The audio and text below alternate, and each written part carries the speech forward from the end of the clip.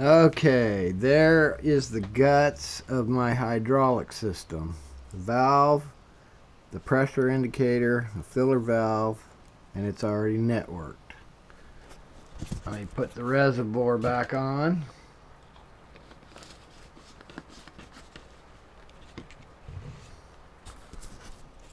Okay, there's the micro switch, and there's the pressure indicator that trips it. I'm using a micro servo to drive the valve. That's a filler,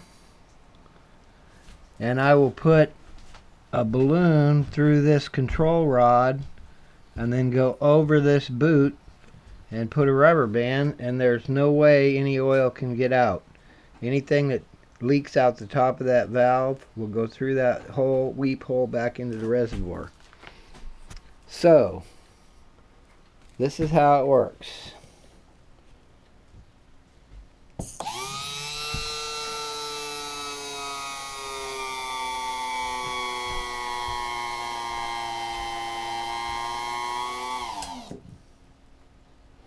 Now I ran that servo on my radio system. All I have to do is plug this on, and then I'm doing it with a radio.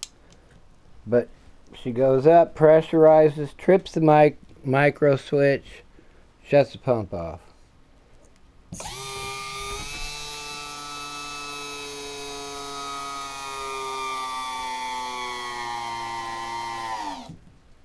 And I know somebody's going to ask about how fast it'll run.